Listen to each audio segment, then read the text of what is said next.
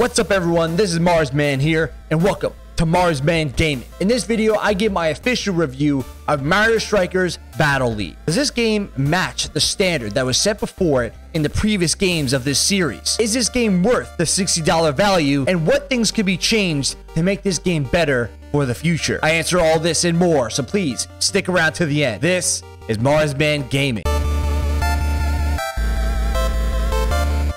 As I do in all my other reviews on this channel, I like to give the positives, the negatives, and then I give my official final verdict at the end of the video. But before we jump into the review, please make sure you drop a thumbs up and subscribe if you like this style of content. And please make sure you hit that notification bell so you get updated on new videos I post, as well as streams I do on the daily. First things first, we need to talk about the positive. What I really like about this game is the fact that it returns to the classic style of gameplay that made Mario Strikers so fun to begin with. If you compare this game to the other games of the series, it kind of reminds me of the GameCube original Mario Strikers game that came out very long time ago. Not saying that Mario Strikers Charge, which was on the Wii, wasn't fun. That game came out more than a decade ago, and it was so outrageous that it would be so chaotic by the end of the game. However, Mario Strikers Battle League kind of focuses on the skills that are required to do really well. For instance, it makes you understand that if you're good at doing perfect passes and shots, you're going to be really good at this game on the online play as well as in local cups. It also does is it kind of refines the mechanics so that it also adds in things like stamina and adds in things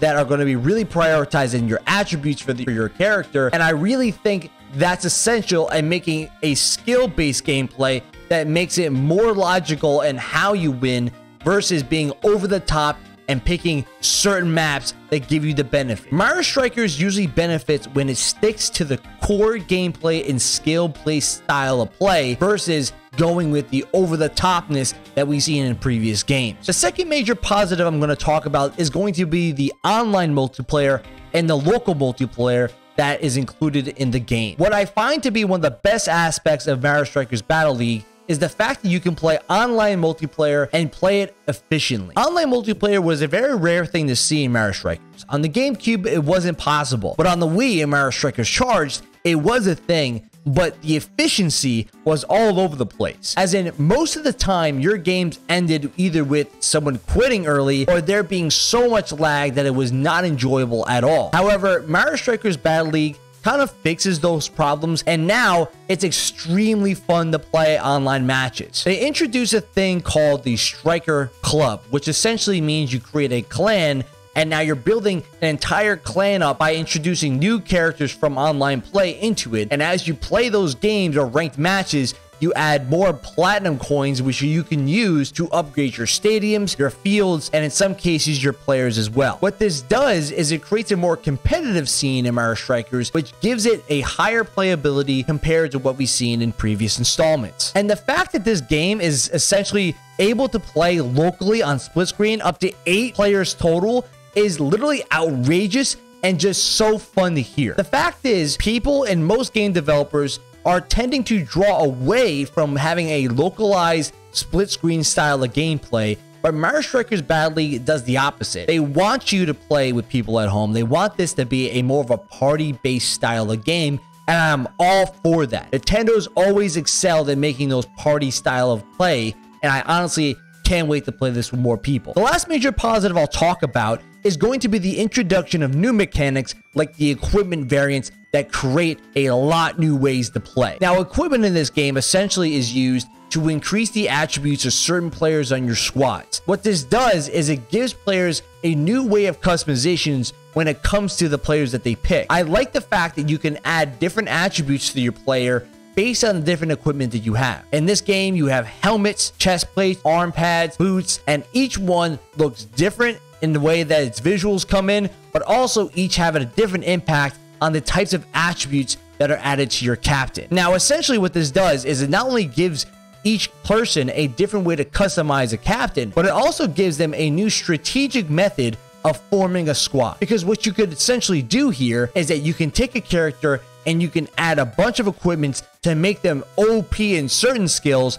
but that at the same time makes them weak in certain things. So you can essentially turn Yoshi into Ronaldo or Messi by increasing his speed, shooting, passing, and his technique that curve his shots, and make him as weak as humanly possible. Or you can turn a character like Toad, which essentially is supposed to be a speedster, and make him almost absolute opposite and turn him into a Bowser-like character that is super strong and not fast at whatsoever. What this does is it gives the player so much more ability to have fun, and also changes up the amount of things and possibilities you have that makes this game replayable, and I'm just a fan of it. Now, with the positive, definitely comes the negative. One of the biggest negatives I noticed right away is the lack of captains and stadium variants at the launch. Now, right now, there are only a total of 10 captains available, and these 10 captains are all the players you're going to be picking for your squads. Now, that is possibly a big shock to a lot of people, because in the previous games,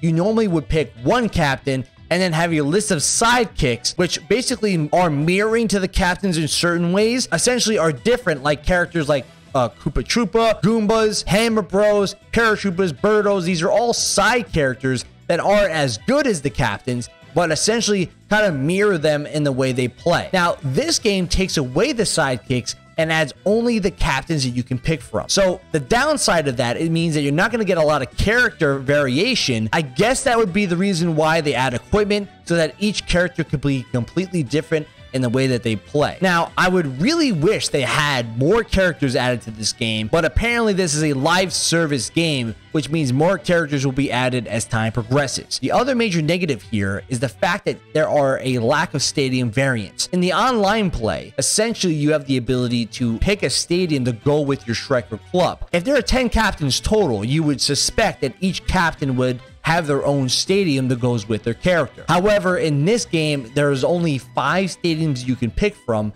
and they're not necessarily too different. And I think that's kind of one of the bigger negatives, because of the fact you're not giving it much variation to the ways you play. Now, the other major negative about this game is the fact that I feel that it's just way too easy. There are essentially going to be 2 different cups you can pick from. The normal ones, which are essentially your easier, more accessible clubs for most players, and then you have your harder ranking cups that are made for those veteran players that played the game before. I don't want to toot my own horn here, but I'm pretty damn good at the game, and essentially I'm moonwalking through every single cup. Now, if I remember back to more than a decade ago when there was Mario Strikers Charged, when you're playing local cups in that game, they were extremely difficult, and they were more convoluted in having certain standings where you would get to the playoffs and then you would have to play elimination games. But this localized cups that they have for this game are very straight up easy. I mean, there's only really 3 rounds you have to play, and essentially 2-round eliminations. So if you lose one game, magically you still have another chance to win, and then you just dominate. I mean, at the end of the day, I think this is just kind of too easy for